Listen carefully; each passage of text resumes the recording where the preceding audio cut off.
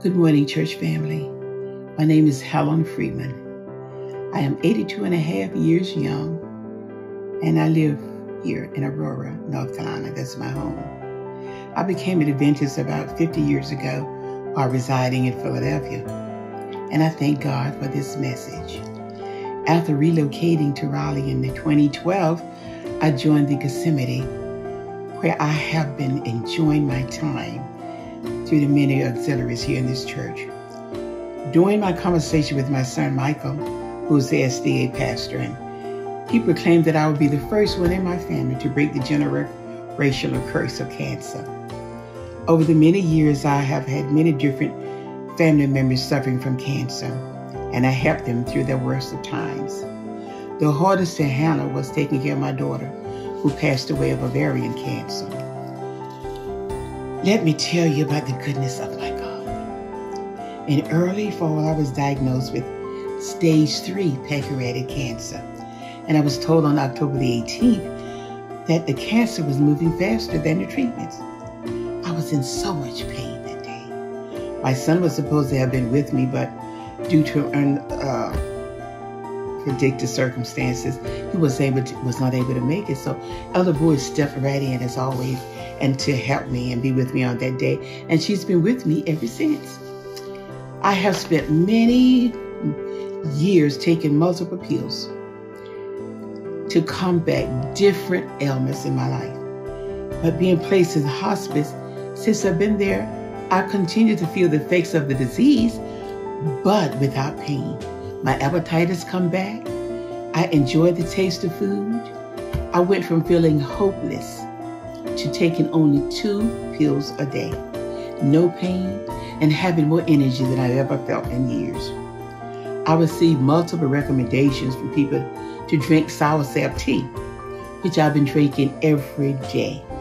While the cancer may still be present in my body, I continue to be blessed and to live my best life today. I can take care of myself.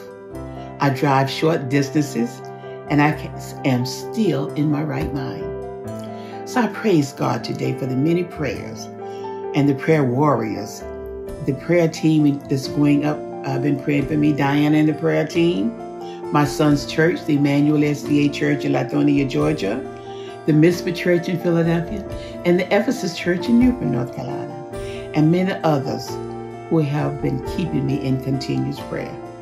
My prayer is that this testimony will help someone, give you courage, let you know that God is still on the throne and is still having us to get through our trials and tribulation even today. Our God is bigger than all your trials and tribulations. So while I know that I'm not going to live forever, I'm spending my best days praising my God and for all that He has done for me. So can I leave you with this song? Please be blessed.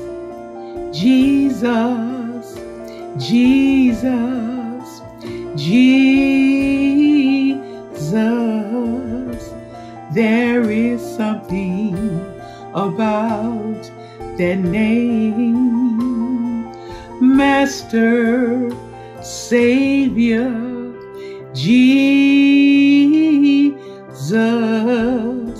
like the fragrance after the rain.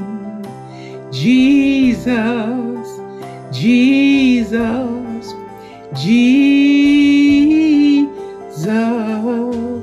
let all heaven and earth proclaim.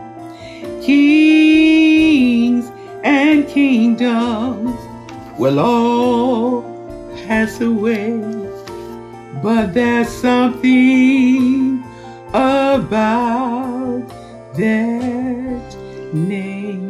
Remember, call on the name of Jesus. He's still in control, and He's still healing today. God bless you, church family.